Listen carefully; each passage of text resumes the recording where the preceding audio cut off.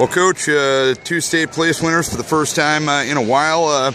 Congratulations on a solid season. Talk about the efforts of both Chase and Gatlin.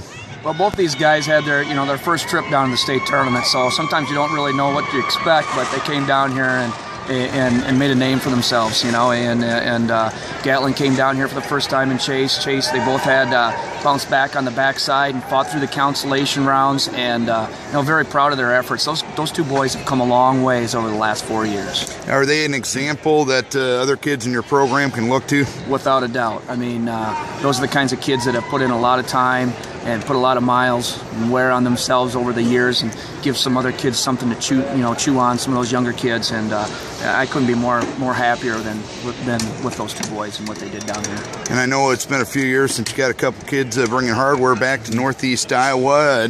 I'd imagine it's kind of a good for everybody involved with the program. Yeah, it makes me feel good.